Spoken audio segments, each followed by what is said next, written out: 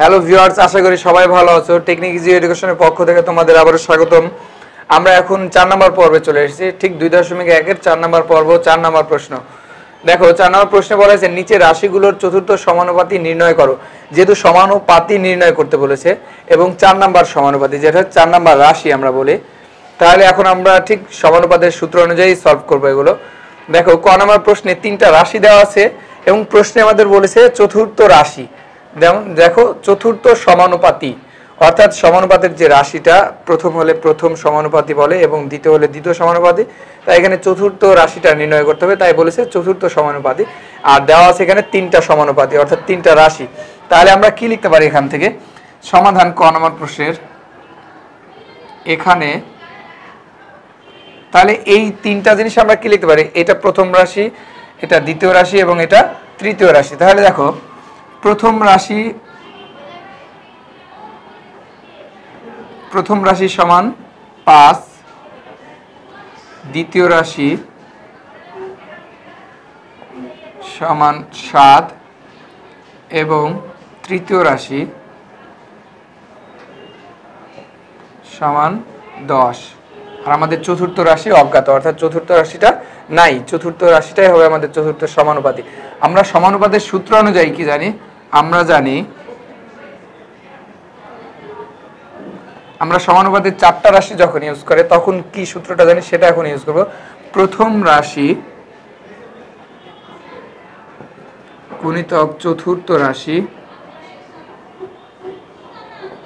সমান সমান দ্বিতীয় রাশি গুণ তৃতীয় রাশি। আমাদের এখানে অজ্ঞাত হচ্ছে চতুর্থ রাশি, তাহলে আমরা চতুর্থ রাশির যদি মান বের করি তাহলে কি লিখতে পারি? চতুর্থ রাশিটাকে বাম পাশে রাখবো এবং প্রথম রাশি, দেখো প্রথম রাশি যেহেতু এটা গুণ অবস্থায় আছে, তাহলে এই প্রথম রাশিটাকে আমরা কি করব? ঠিক এ পাশে নিয়ে আসবো। এ পাশে নিয়ে আসলে কি হয় সেটা আমরা লিখি। অতএব চতুর্থ রাশি সমান সমান দ্বিতীয় রাশি গুণিতক তৃতীয় রাশি, এবং আমরা এটা এখন নিচে লিখবো। কারণ কি?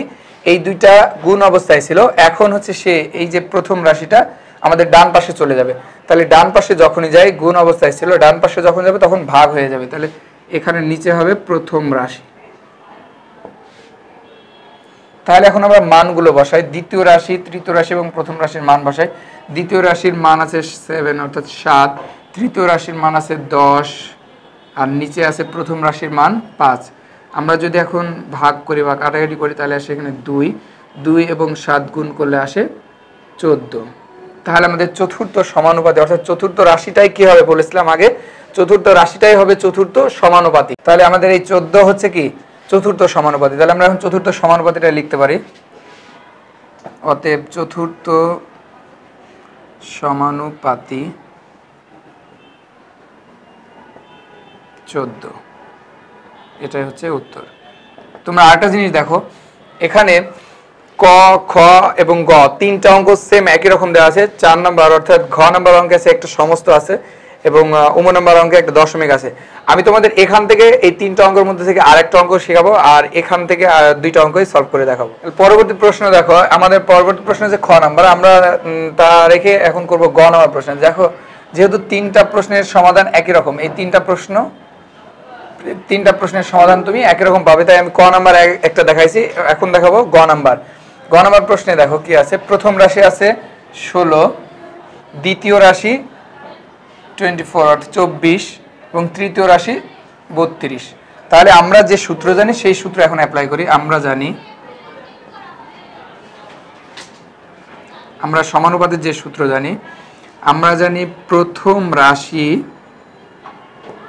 গুণ চতুর্থ রাশি সমান সমান তৃতীয় রাশি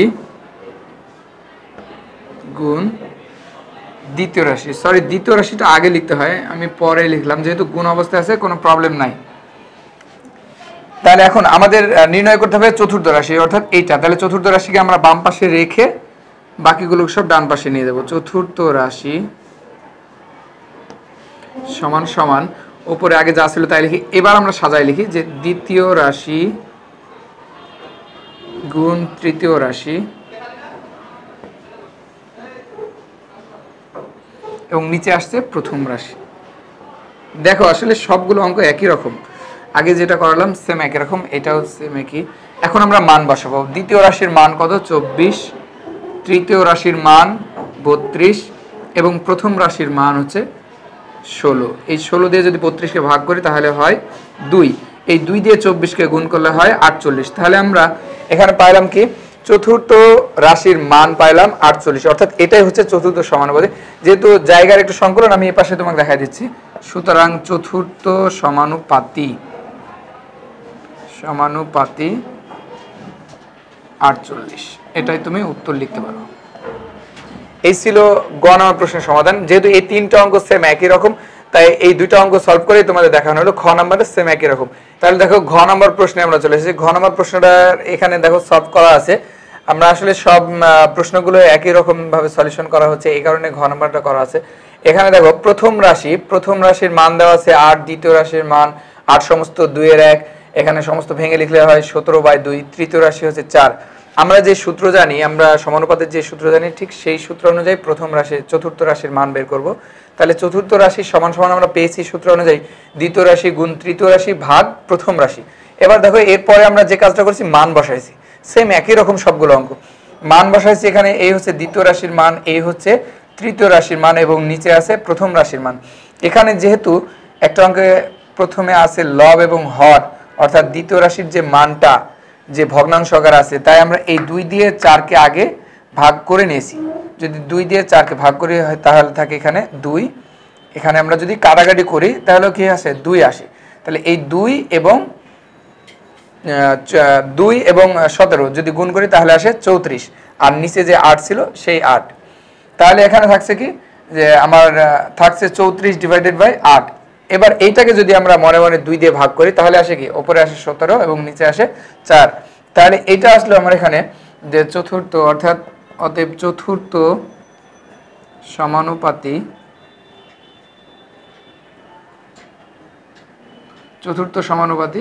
17/4, এটাই তুমি উত্তর লিখতে পারো। এই ছিল ঘ নম্বর প্রশ্নের সমাধান। তাহলে আমাদের মোট এখানে সলভ করা হলো, এই হচ্ছে ক নম্বর প্রশ্ন, গ নম্বর প্রশ্ন এবং ঘ নম্বর প্রশ্ন। আর খ নম্বরটা বলেছিলাম যে ক, খ, গ তিনটা একই রকম, তাই আমি দুইটা প্রশ্ন সলভ করে দিয়েছিলাম। এখানে ঘ নম্বর প্রশ্ন সলভ করা হলো। তাহলে এখন আমরা উম নম্বর প্রশ্নের সমাধানে চলে এসেছি। দেখো প্রথম রাশি, দ্বিতীয় রাশি এবং তৃতীয় রাশির তিনটা মান দেওয়া আছে। এখন চতুর্থ রাশির মান নির্ণয় করতে হবে। তাহলে চতুর্থ রাশির সূত্র অনুযায়ী আমরা যে সূত্রটা লিখেছি এখন মান বসাবো। তাহলে দ্বিতীয় রাশির মান হচ্ছে এখানে 4.5, তৃতীয় রাশির মান 7 এবং নিচে 15 হচ্ছে তোমার প্রথম রাশির মান হচ্ছে 5, 15 না 5। এখন দেখো যেহেতু এখানে দশমিক আছে, তাহলে আমরা যদি দশমিক মুক্ত করি তাহলে কি আসে? এখানে 45, অর্থাৎ তাহলে আমাকে একে 10 দিয়ে গুণ করা লাগছে।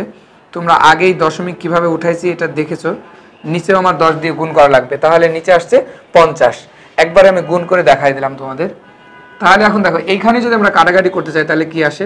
এখানে আসে 9 আর নিচে আসে 10। তাহলে উপরে আমাদের থাকছে 9 এবং 7 গুণ অবস্থায়, তাহলে হচ্ছে 7 9 63 এবং নিচে হচ্ছে 10। যেহেতু এখানে দশমিক আছে তাহলে আমরা চিন্তা করব মানটা কি আসতে পারে? দশমিকে আসতে পারে। তাহলে 10 দিয়ে যদি ভাগ করি ঠিক কি হবে? একের জন্য একটা দশমিক আর এক ঘরের জন্য এক ঘর ভিতরে দশমিক হবে। তাহলে এখানে আমরা লিখতে পারি 6.3। এটাই হচ্ছে তোমার চতুর্থ সমানুপাতি। তাহলে আমরা এখন লিখি বাম পাশে যে অতএব নির্ণেয় বা চতুর্থ সমানুপাতি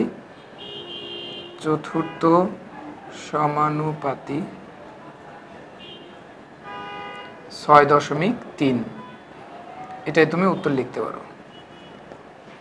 এই ছিল আসলে আমাদের পর্ব নম্বর 4 এবং 4 নম্বর পর্বের এই হলো উম নাম্বার, অর্থাৎ টোটালটা এই হচ্ছে সলভ করে দেখানো হলো তোমাদের। যে এখানে ক, গ, ঘ এবং উম। আর খ নম্বর প্রশ্নটা আসলে সেম একই রকম, তাই তোমাদের নিজেদের জন্য রেখে দিয়েছি। আমাদের ভিডিওটি যদি আপনাদের ভালো লাগে অবশ্যই লাইক দিবেন, শেয়ার দিবেন। আর আপনাদের এই মূল্যবান সময় নষ্ট করে আমাদের ভিডিওটি দেখার জন্য ধন্যবাদ।